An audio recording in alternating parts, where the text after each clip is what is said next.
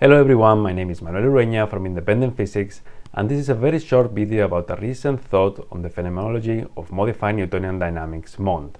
We have explained MOND in our previous videos, but in short, it is a primitive theory of dynamics with which one can fully explain the rotation of all galaxies without the need for any dark matter with a single free parameter for all of them. This parameter is a constant of acceleration scale, and we all think, of course, that it is not fundamental but derived from a complete theory which explains MOND. And this is the key question: where does MOND come from? Well, Milgrom himself, and as I recently discovered, Pavel Kroupa, who has a great presentation about the problems of the standard model of cosmology and in particular of dark matter, both seem to agree that MOND comes from the quantum vacuum as the agent exerting inertia.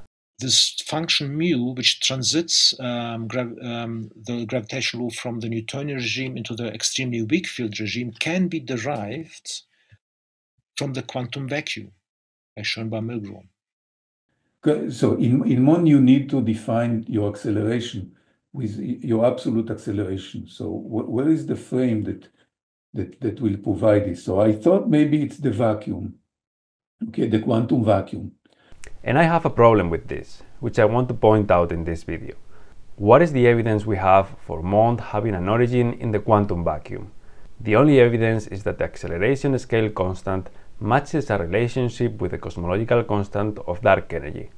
But this cosmological constant is only measured indirectly, and no one knows what dark energy really is, not even if it comes from a non-zero energy of the vacuum.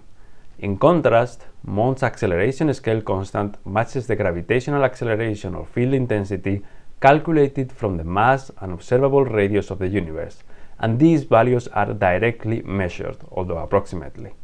This points directly toward local dynamics being affected by global mass distributions and missing boundary conditions a la Mach, and yet most of the community MOND prefers the quantum vacuum interpretation.